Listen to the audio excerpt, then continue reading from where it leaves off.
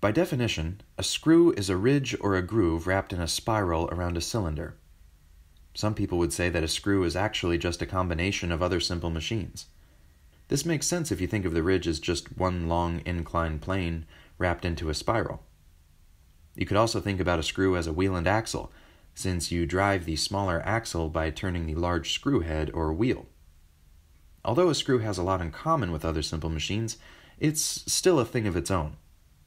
Screws can be used to pull two things tightly together, like when screwing one piece of wood into another, or they can be used to convert a rotating motion into a linear, straight-line motion, like in a clamp or a vise. In these examples, the screw provides a tremendous mechanical advantage, and you are able to put a relatively small amount of force onto the screw, but the screw puts a large amount of force on the material to keep it secure.